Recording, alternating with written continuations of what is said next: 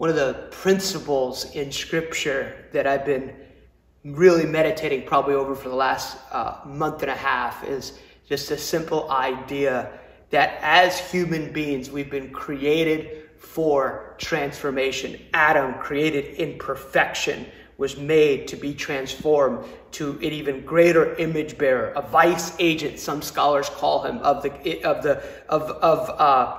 God in the earth, God's cooperating person. Jesus was fully perfect, but he learned things in obedience by the things he suffered.